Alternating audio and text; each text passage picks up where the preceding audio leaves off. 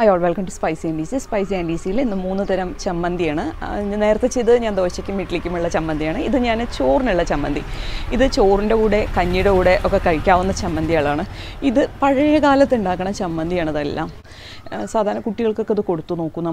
നമ്മൾ ടേസ്റ്റ് ചെയ്ത് കഴിച്ച സാധനങ്ങളൊക്കെ അവരും കൂടെ അറിഞ്ഞ് വളർന്നോട്ടെ. ഇതുപോലെ പ്രശ്നമൊന്നുമില്ല. അപ്പോൾ കുറച്ച് നേരം നമ്മൾ ഇത് വെള്ളത്തിലിട്ട് വയ്ക്കുന്നു. അത് കഴിഞ്ഞിട്ട് നന്നായി വറക്കുന്നു, എന്നിട്ടാണ് അരയ്ക്കുന്നത്. അപ്പോൾ അത് അൺഹെൽത്തി ഒന്നുമല്ല, അത് ഹെൽത്തി തന്നെയാണ്. അതിൻ്റെ കേടൊക്കെ പോയിട്ടുണ്ടാവും, പെസ്റ്റിസൈഡൊക്കെ പോവും ഇത് കുറേ നേരം വെള്ളത്തിലൊക്കെ ഇട്ട് വെച്ച് കഴിഞ്ഞാൽ. അപ്പോൾ അങ്ങനെയാണെങ്കിൽ നമ്മൾ പച്ചക്കറികളൊന്നും കഴിക്കാൻ പറ്റില്ല. ഇലക്കറികളിലാണ് കൂടുതലെന്ന് പറയാറുണ്ട്. കറിവേപ്പില ധാരാളം കിട്ടുന്ന സമയത്ത് കറിവേപ്പില വാങ്ങിച്ചിട്ട് ഇങ്ങനെ ചമ്മന്തി അരച്ച് വയ്ക്കാം. ഈ ചമ്മന്തി 2-3 ദിവസമൊക്കെ സുഖമായി പോയിക്കോളും. പുറത്ത് വയ്ക്കാവുന്നതുമാണ്. വറുത്തരയ്ക്കുന്ന കാരണം ഇത് പുറത്ത് വെച്ചാലും കേട് വരില്ല കറിവേപ്പില ചമ്മന്തി. പിന്നെ കറിവേപ്പിലയുടെ കുറച്ചൊരു ടേസ്റ്റ് ഉണ്ടാവും അതിൽ. അത് കാരണം കുറച്ച് പുളി ആഡ് ചെയ്യുന്നുണ്ട്. അപ്പോൾ പുളി ആഡ് ചെയ്യുമ്പോൾ ആ ടേസ്റ്റ് കുറച്ച് കുറയും. കറിവേപ്പിലയുടെ ടേസ്റ്റ് അങ്ങനെ ഇഷ്ടമല്ലാത്തവർക്ക്. നമ്മൾ എന്തായാലും കറിവേപ്പില കഴിക്കാൻ പോകില്ല. കറിയിൽ ഇട്ട് കഴിഞ്ഞാൽ തന്നെ നമ്മളത് വെളിയിലെടുത്ത് ഇടുകയാണ് ചെയ്യാറ്. നമ്മൾ ഒരിക്കലും കറിവേപ്പില കടിച്ച് വെച്ച് കഴിക്കാറില്ല. അപ്പോൾ ഇങ്ങനെയൊന്ന് ചെയ്ത് നോക്കുക. കറിവേപ്പില ചമ്മന്തി ഉറപ്പായിട്ടും ട്രൈ ചെയ്ത് നോക്കണം. പിന്നെ മല്ലിയില ചമ്മന്തിയും ഇതുപോലെ തന്നെ. ഇതെങ്ങനെ കൊടുക്കേണ്ടത് വെച്ചാൽ തൈരും ചോറും കൂടെ കൊടുക്കുക. അല്ലെങ്കിൽ ഈ നെയ്യും ചോറും കൂടെ നന്നായി കുഴച്ചിട്ട് അതൊരു ഉരുളയാക്കി അതിൻ്റെ ചുറ്റും നമ്മൾ കറികളൊക്കെ കൊടുത്തു കഴിഞ്ഞാൽ കുട്ടികൾ സുഖമായി കഴിക്കും. ഒരു വ്യത്യാസം ഉണ്ടാവും. കുട്ടികൾക്ക് എപ്പോഴും ഇങ്ങനെ ചോറായിട്ട് കൊടുക്കണ്ട, നെയ്യും ചോറും ഒക്കെ ആയിട്ട് ഈ ചമ്മന്തിയും കുട്ടികൾ കഴിച്ച് വളരട്ടെ.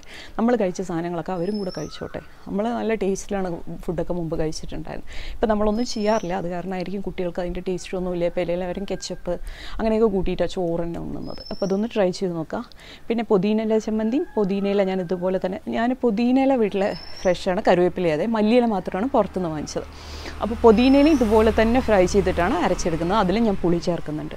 അപ്പോൾ ഇത് 3 പുളി ചേർത്താലേ ഇതിൻ്റെ ടേസ്റ്റ് വരുള്ളൂ. അത് കാരണമാണ് പുളി ചേർക്കുന്നത്. പുളി കുറച്ച് വേണ്ടവർക്ക് അങ്ങനെ കുറച്ച് ചേർക്കാം. ഈ മല്ലിയില ചമ്മന്തി ഉണ്ടാക്കുമ്പോൾ അതിൻ്റെ കൂടെ പച്ചമുളക് ചേർക്കുന്നുണ്ട്, ചുവന്ന മുളകും ചേർക്കാം. നിങ്ങൾക്ക് ഏത് മുളകാണ് സൗകര്യം ആ മുളക് എടുത്ത് അരച്ചു നോക്കൂ. ഓക്കെ, അപ്പോൾ ഇത് 3 ട്രൈ ചെയ്ത് നോക്കണം. നിങ്ങളുടെ അഭിപ്രായങ്ങൾ എന്നെ അറിയിക്കണം.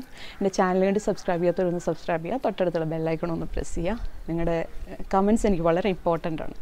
പിന്നെ നിങ്ങളുടെ സപ്പോർട്ട് എനിക്ക് അത്യാവശ്യമാണ്. Okay, thank you, by. 3 തരം ചമ്മന്തിയാണ്. ആദ്യത്തേത് കറിവേപ്പില ചമ്മന്തി, പിന്നെ മല്ലിയില ചമ്മന്തി, പിന്നെ പുതിനയില ചമ്മന്തി. ഇത് 3ഉം ഞാൻ മിക്സിയിലാണ് അരച്ചെടുത്തിരിക്കുന്നത്. വെള്ളം ചേർത്തിട്ടില്ല. നിങ്ങളിത് അമ്മിയിൽ അരച്ചെടുത്താൽ കൂടുതൽ ടേസ്റ്റ് ഉണ്ടാവും. വെള്ളം തൊടാതെ അമ്മിയിലാണെങ്കിൽ കുറച്ചും കൂടെ നന്നായിരിക്കും ചെയ്യും. ഇതിലേക്ക് 1/4 ടീസ്പൂൺ എണ്ണ, വെളിച്ചെണ്ണയാണ് ചേർക്കുന്നത്. വെളിച്ചെണ്ണ ചേർത്തിട്ട്, എണ്ണ ചേർത്തിട്ടില്ലെങ്കിൽ നമുക്ക് വറുത്തരയ്ക്കാവുന്നതാണ്. പക്ഷേ ഞാൻ ഇതിൽ എണ്ണ ചേർക്കുന്ന വെള്ളം ചേർക്കാത്ത കാരണം കുറച്ച് എണ്ണയുണ്ടെങ്കിൽ വളരെ ഈസിയായി അരഞ്ഞു കിട്ടും എന്നുള്ള രീതിയിലാണ്.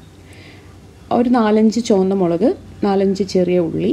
ഇതിൻ്റെ അളവ് നിങ്ങൾ ശ്രദ്ധിക്കേണ്ട, ഇൻഗ്രീഡിയൻസ് മാത്രം ശ്രദ്ധിച്ചാൽ മതി. പിന്നെ നിങ്ങളുടെ ഇഷ്ടത്തിനനുസരിച്ച് ഇത് കൂട്ടുക കുറയ്ക്കുക ഒക്കെ ചെയ്യാവുന്നതാണ്. പിന്നെ ഒരു ചെറിയൊരു കഷ്ണം പുളി, പിന്നെ ഒരു പിടിയോളം കറിവേപ്പില. ഇതെല്ലാം കൂടെ നന്നായി വറക്കുക. ഈ വറക്കണ സമയത്ത് കറിവേപ്പില ക്രിസ്പി ആവുന്നതാണ് ഇതിൻ്റെ പാകം. കറിവേപ്പില നന്നായി ക്രിസ്പി ആയി തോന്നും. അപ്പോൾ ആ സമയത്ത് തീ ഓഫ് ചെയ്യാം നമുക്ക്. എന്നിട്ട് ഒന്ന് തണുത്ത ശേഷം അരച്ചെടുക്കാവുന്നതാണ്. അപ്പോൾ അതിലേക്ക് ഒരു 1/4 ടീസ്പൂൺ ഉപ്പ് ചേർക്കുന്നുണ്ട്. കല്ലുപ്പാണ് ചേർക്കുന്നത്. നാടൻ രീതിയിൽ തന്നെ അരയ്ക്കാമെന്നുള്ള രീതിയിലാണ്. അപ്പോൾ അത് കാരണമാണ് കല്ലുപ്പ് ചേർക്കുന്നത്. 1/4 ടീസ്പൂണോളം കല്ലുപ്പ്. നന്നായി വറന്ന് വന്നിട്ടുണ്ട്. കറിവേപ്പിലയൊക്കെ ക്രിസ്പി ആയിട്ടുണ്ട്. അപ്പോൾ അത് വാങ്ങി വെച്ച് ഒന്ന് കുറച്ച് നേരം തണുക്കാൻ വയ്ക്കുക. അതിനുശേഷം അരച്ചെടുക്കുക. അമ്മിയിൽ തന്നെ അരച്ചെടുക്കാൻ പറ്റിയ അമ്മിയിൽ അരച്ചെടുക്കും. ഞാനിത് മിക്സിയിലാണ് അരച്ചെടുത്തിരിക്കുന്നത്. അപ്പോൾ നമ്മുടെ കറിവേപ്പില ചമ്മന്തി റെഡി.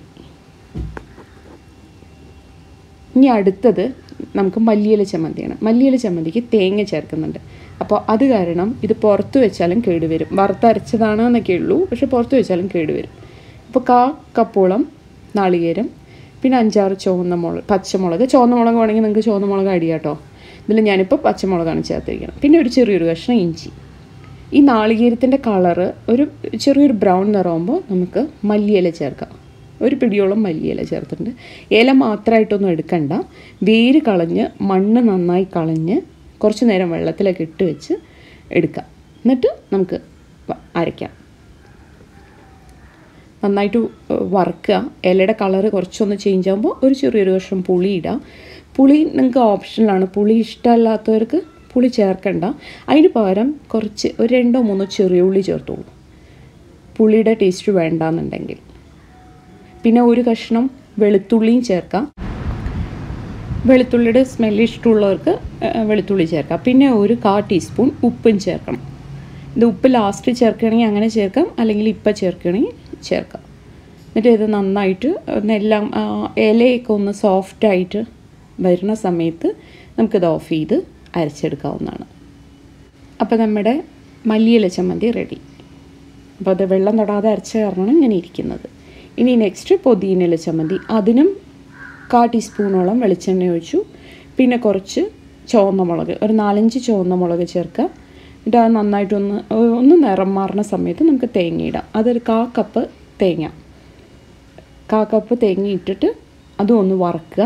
ആ വറുക്കുന്ന സമയത്ത് തേങ്ങയുടെ കളറ് മാറും. ആ തേങ്ങയുടെ കളറ് മാറുന്ന സമയത്താണ് നമ്മൾ പുതിനയില ചേർക്കുന്നത്. പുതിനയില കുറച്ചൊരു നല്ലോണം ഉണ്ട്. പിന്നെ പുതിനയിലയ്ക്കും ഞാനിങ്ങനെ വളരെ സൂക്ഷിച്ച് ഇല മാത്രമൊന്നും എടുത്തിട്ടില്ല. അതിൻ്റെ തണ്ട് ചെറിയ വളരെ മൂക്കാത്ത തണ്ടാണ്. അപ്പോൾ അതും ഇട്ട് ഒരു ചെറിയൊരു കഷ്ണം പുളി, പിന്നെ കുറച്ച് ഉപ്പ്, 1/4 ടീസ്പൂണോളം കല്ലുപ്പ് അതും ഇട്ട് നന്നായിട്ടൊന്ന് ഇല ഒതുങ്ങി കിട്ടുമ്പോൾ നമുക്കറിയാം ഇത് ആയി എന്നുള്ളത്, പാകമായി എന്നുള്ളത്. ഇതിപ്പം പുതിനയിലൊന്നും കാണാനേ ഇല്ല, വളരെ നനുത്ത ഒരു പച്ചനിറം മാത്രമേ ഉള്ളൂ. അപ്പോൾ ആ സമയത്ത് ഇതായി എന്നറിയാം. അതും അരയ്ക്കുക. അപ്പോൾ നമ്മുടെ പുതിനയില ചമ്മന്തി റെഡി. ഓക്കെ, അപ്പോൾ എല്ലാവരും ട്രൈ ചെയ്ത് നോക്കാം.